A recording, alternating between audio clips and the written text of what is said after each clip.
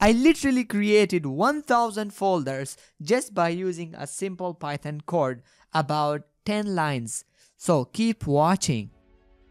So first of all, we're going to import OS module, and now we're going to initialize a counter from 1, and now we're going to simply run a while loop while I is less than or equal to 1000.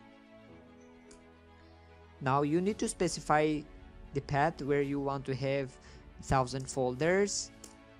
So parenter equals to, suppose I want to have those 1000 folders inside of e-storage, and then there's a dump folder inside of it. So that's it, that's my path.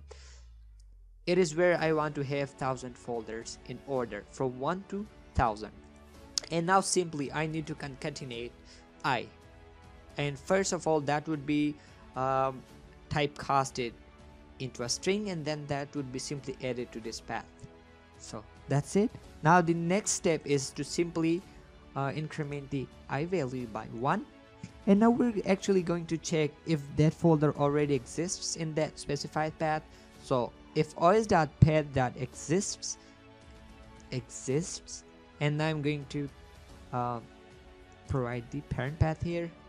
So then you simply need to use a continue keyword, which is basically going to skip the current iteration. That's it. And now you simply need to create a folder. So we have to use mkdir and then simply provide the parent path.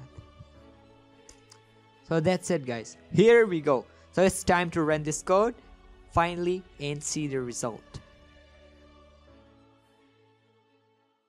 And here's the output. You can see these folders that starts from 1 and goes over to 1000 folders in ascending order. So that's all I got for you today, guys. Thank you for watching. If you like the video, give it a thumbs up, subscribe for more. I will see you in the next one.